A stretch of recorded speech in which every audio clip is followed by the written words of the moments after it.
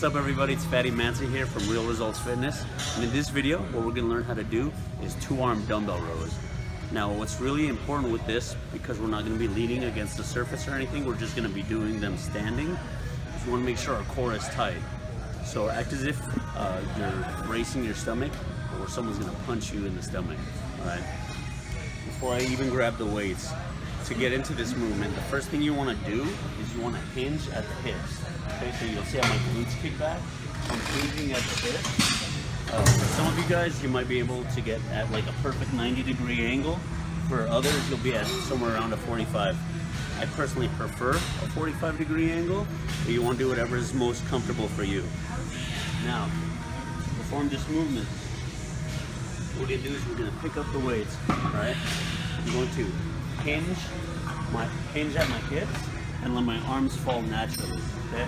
A lot of people, once they hinge at their hips, they're flexing their arm, they're flexing their bicep.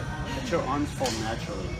Okay, and then from here, what you're gonna do is basically pull with your elbow. So in this exercise, we're working our lats, we're working our back, big muscle back here.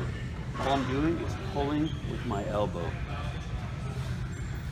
So I'm here, hinging at my hips, and I'm pulling at my elbow and squeezing.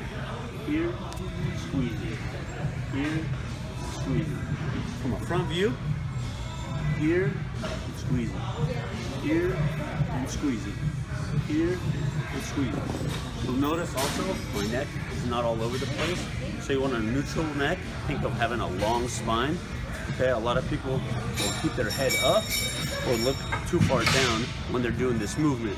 So we want to be here, neutral neck.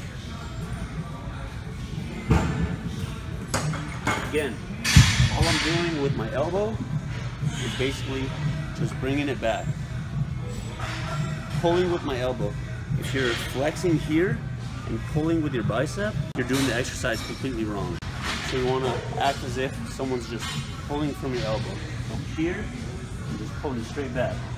Here, and pulling straight back. So what am I doing in this movement?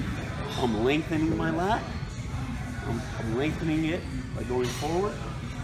Okay, you see it back here. And then I'm shortening it by bringing it back, by bringing my elbow back. Lengthening it, and I'm shortening it. To do this one-handed, you can do the same thing. You just lean on a bench.